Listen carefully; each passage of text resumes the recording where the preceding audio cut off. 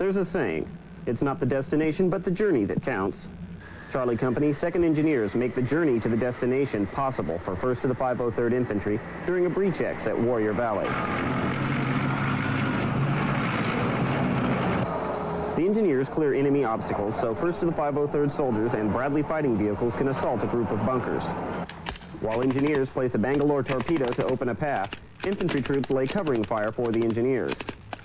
Private Scott Marchant says there's more to the job than blowing up an obstacle. When you go up to the obstacle, you make sure there's no mines, make sure everything's blown, make sure there's nothing else that needs to be removed from the obstacle.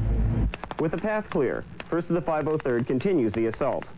As the attack progresses, it's now the engineers' job to provide security for the advancing infantry. Private Marchant says the engineers and infantry rely on each other to get the mission done. It's really important because the infantry pulls security while we're doing the breaching. Without them, we wouldn't even make it to the obstacle. And without them, they wouldn't make it. Without us, they wouldn't make it through the obstacle to what they have to do. Whether blowing minefields or laying bridges, these engineers say they're ready to lead the way.